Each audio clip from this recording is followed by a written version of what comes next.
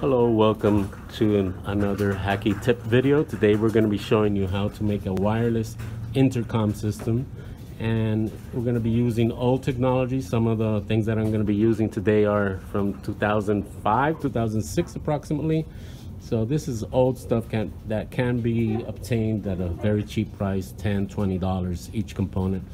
And this is the Dell AS501. Actually, you can use any powered speaker that doesn't have a battery to do this, as long as it has the audio. In this case, we're connecting the audio cable that comes from the speaker to an iPod Nano first generation, and we're using the 30-pin connector to power the iPod Nano with its power brick over here through USB, and the Dell speaker has a power adapter, and the brick here which connects to an iHome smart plug which turns on and off.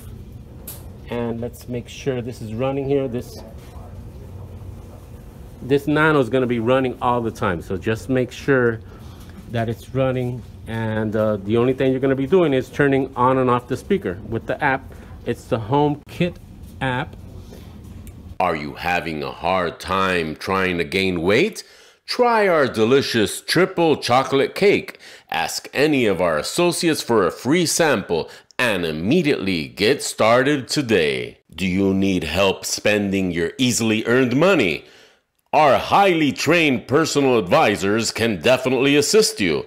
We make it extremely easy. Start off selecting the most outrageously overpriced items. Then simply add all of our upgrades, even the ones you never even considered. Yes, it's time to go overboard. You deserve the best. Any duplication, dissemination, or appropriation of this message without the prior written consent of the Hacky Tip channel is prohibited. If these terms are violated, this message will self-destruct in 5 seconds. Breach detected. 5, 4, 3, 2, 1.